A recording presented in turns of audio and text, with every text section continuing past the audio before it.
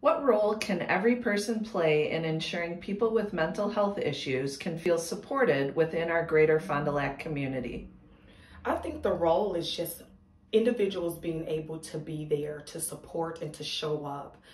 to not be judgmental, but to listen, and to be empathetic, to empathize, and not to throw your own traumas or your own experience, but just be there to listen. Because oftentimes our experience and our story might not be the same path. So just being able to just sit and listen and to be that support, and then to also be the one to